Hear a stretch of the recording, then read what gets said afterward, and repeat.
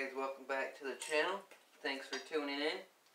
In this video we're going to be tearing down this little quad here of my brother's. And he wants me to pull the engine and rear swing arm off and build him a custom chopper 3-wheeler with this setup. So he's actually on his way here right now with some weld wire. So I'm going to be tearing this apart.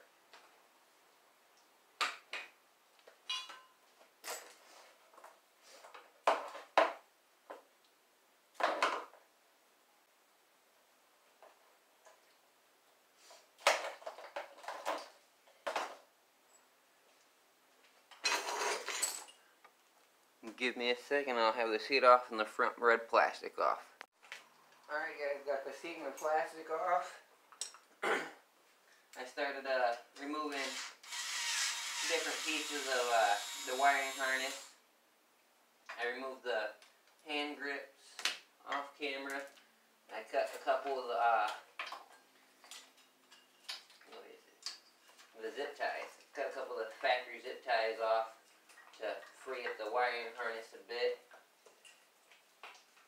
Now let's see if we can get it off.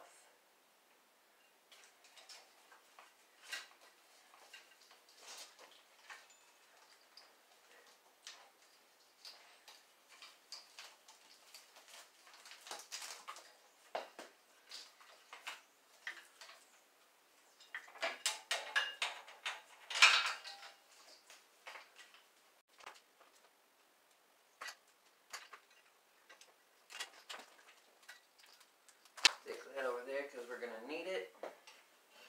Already loosened that up. Loosened this up. I need to loosen that up. I guess it's loose enough to slide off, so.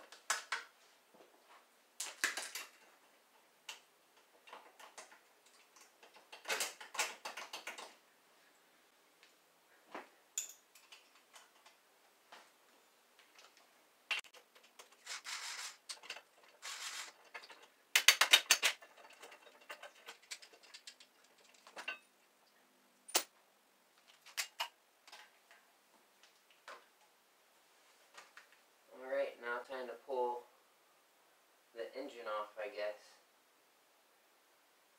See how this contraption works. See how I can cut it and design my new frame around this. Might have to do some redesigning up here and down below. But who knows, so let's get started.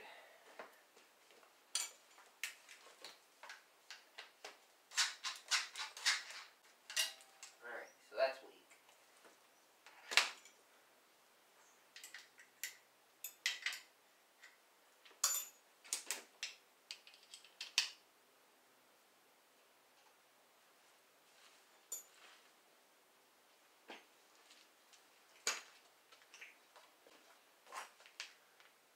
Alright, I'm going to pop the chain off real quick. I found the master link. So get the chain off and then try to get the engine out. Alright guys, got the frame completely stripped down. Got the front forks that we're going to use right there. Engine's there. Let's see.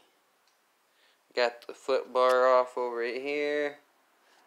And then we got all our metal over here laying. So now to cut this and get it set how I want it.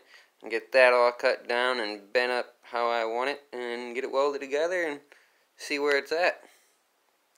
So I'll probably bring you guys back after I cut the frame and see what we're doing. Alright guys, so it's in 2 pieces now. Oh, now I'm a little concerned. But I have an idea. So my idea is I'm going to take these 2 pieces here and bend them over and run one up the middle.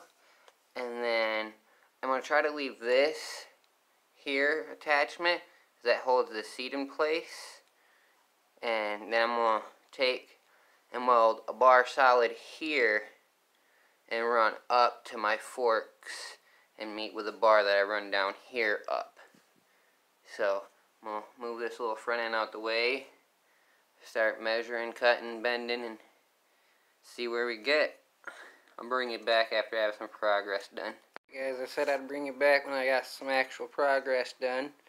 So I got the top bar cut to 33 inches or so. I notched it a little bit. That way I have a nice snug fit around this bar here. I got it tacked down here in 2 spots. Got it tacked up here in a couple of spots. I want to get some plate and or some sheet metal and box it in a little bit up here. Make it look better. But I started welding over here a little bit. But I'm actually about to take and flip it over and do some more welding on them bars. Get it nice and secure.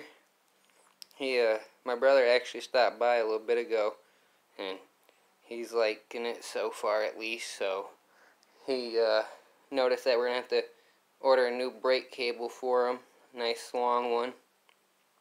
When it's all done, I'll get a measurement on how long of one we need for him to order, but I'm going to try to get the frame finished up and get the engine in it, see how it looks with the engine on there.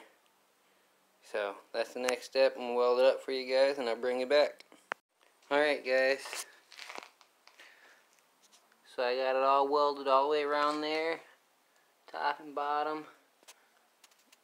Got a lot of weld all the way around this.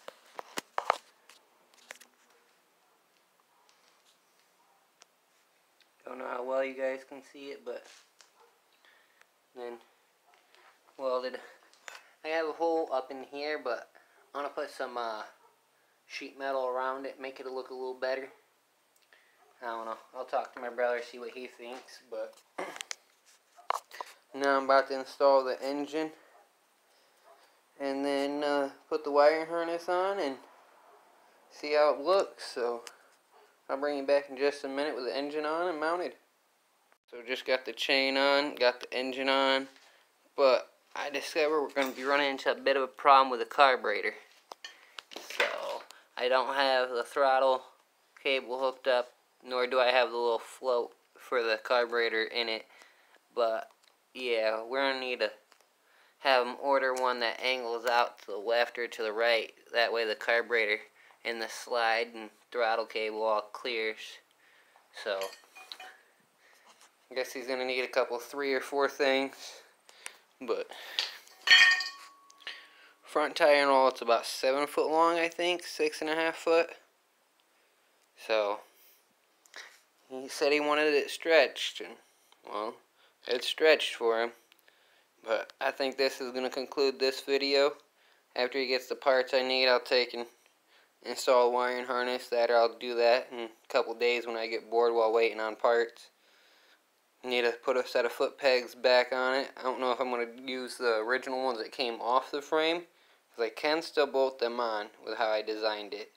But I think I might just weld something on for foot pegs for them. But that's going to conclude this video, guys. Hit the like, subscribe, stay tuned for part 2 of this.